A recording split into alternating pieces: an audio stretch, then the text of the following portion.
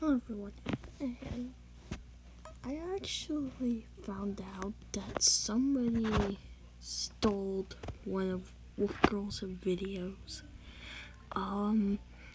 This ain't good. It was stolen.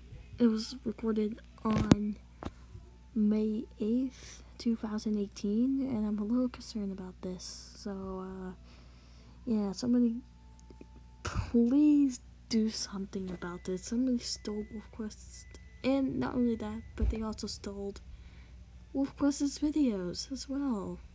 Wow, and please somebody do something about this, like commented saying this ain't yours or something like that, because this is annoying me a bit. I feel like this video is like a little bit old because it's like months old because it was stolen on May 8th, but still, it's a little concerning.